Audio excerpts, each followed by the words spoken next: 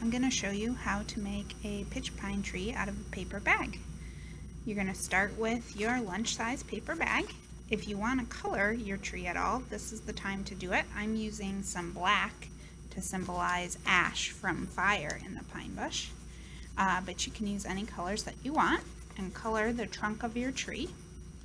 Then you're going to want to take scissors, ask an adult to help you with this part, and you're going to cut strips about halfway down your paper bag. You're cutting both sides of the bag all the way through. You don't have to be super precise.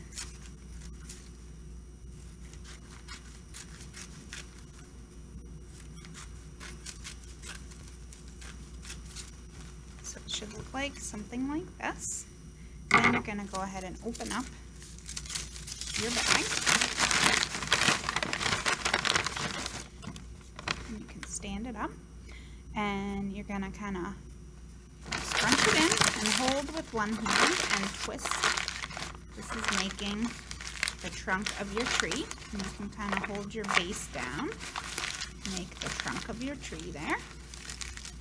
And then you're going to twist the branches. So you're just going to be twisting the strips of paper.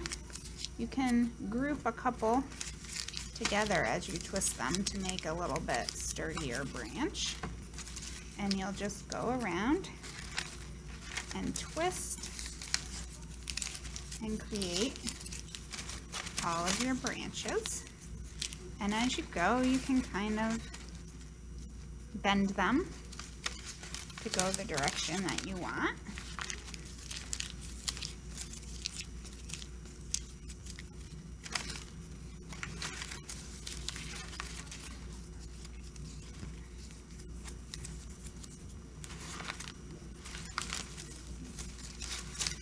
And once you've twisted all of your branches, then it will be time to glue your pine needles on. I'll finish up twisting here. I'm doing this quickly, but I'm sure you can do a more careful job.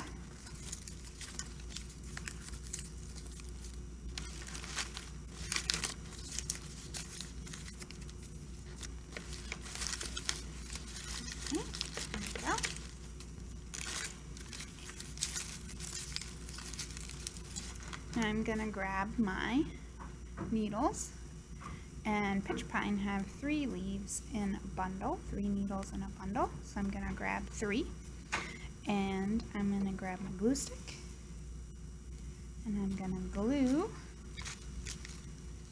the needles onto the branches, and you can go around and glue them all around on your branches. Tape could also work if you don't have glue.